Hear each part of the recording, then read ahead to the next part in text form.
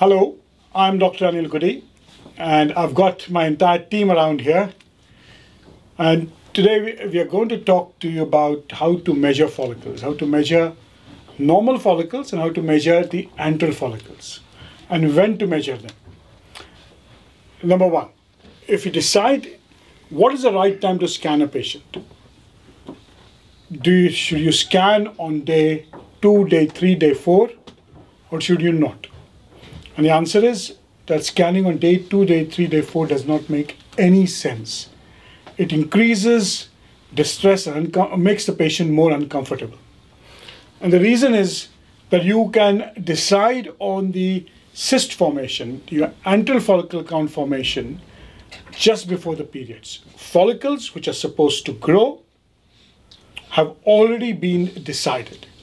You cannot stimulate more follicles than can be seen. Now, if you do an antral follicle count today and stimulate, let's say in 3 months' time, you see different responses. And the reason is that antral follicles keep changing.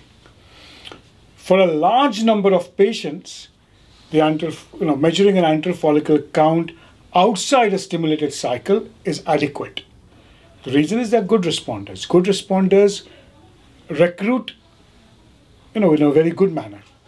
Poor responders don't. And it's the only reason why you have to start treatments in poor responders when antral follicle counts are good. Now, how do you measure antral follicles? Do you need a 3D ultrasound? And the answer is no, you don't need a 3D ultrasound. Do you need a good ultrasound that can do good 2D ultrasound? And what I would suggest is, if you see an ovary, check the volume. Always. The reason is that if you have a small volume ovary and you've got too many antral follicles, there's something wrong. What I mean wrong is you may be missing a hypo-hypoc. You see big follicles. Now what are you aiming to see? Is you're aiming to see follicles that are of different sizes. And the question is, how do you measure them? Now again, it is very much the same. You measure follicles, take a mean diameter and measure them. These are very small follicles and it does not matter. The largest two diameters you take. So in this fix, take both the diameters and you will be able to measure it. How is it important? It's important for a couple of things. Number one is if you take an ovary and you draw a triangle in it,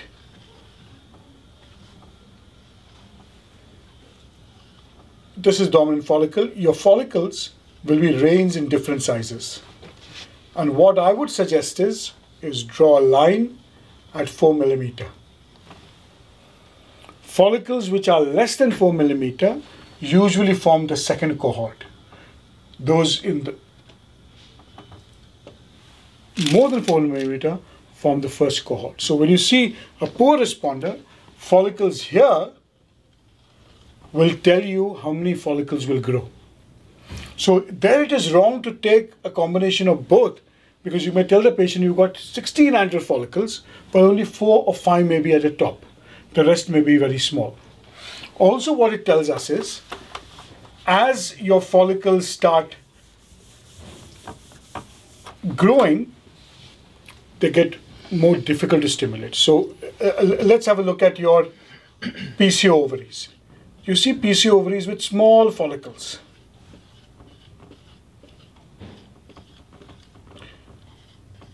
What does it tell you?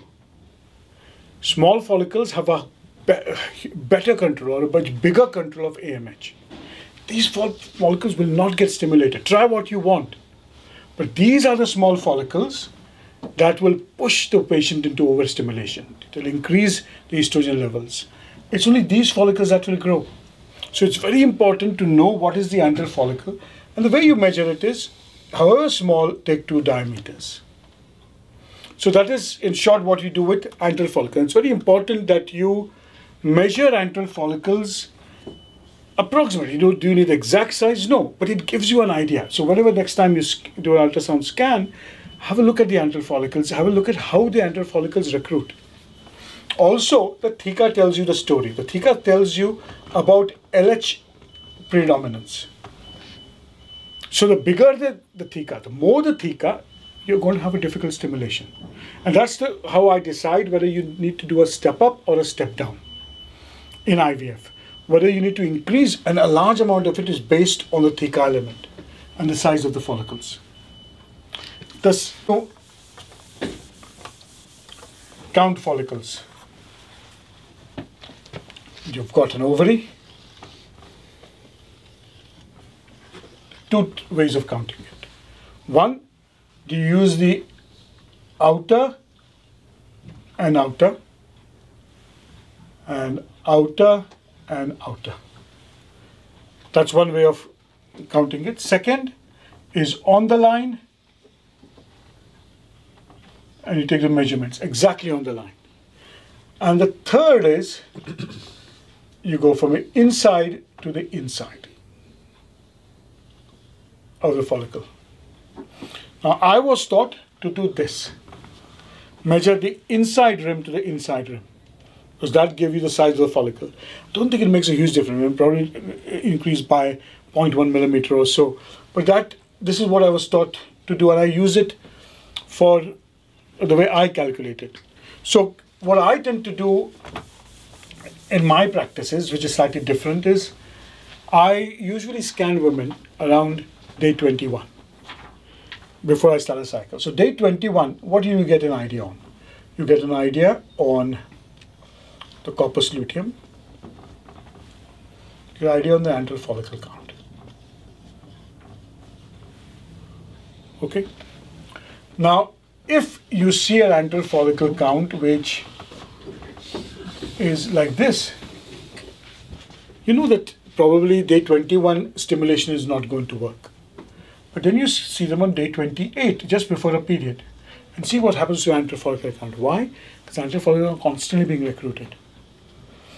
And if you, in poor responders, doing an antral follicle count which is at a low time is not going to give you eggs. That's sometimes what the problem we have. Pre-treating poor responders also reduces antral follicle count. So, what you have to decide is, sometimes if you see the protocol, I write progesterone. Why? Because progesterone allows us to schedule. It doesn't cause synchrony of follicles. But also it allows it to work closer with nature.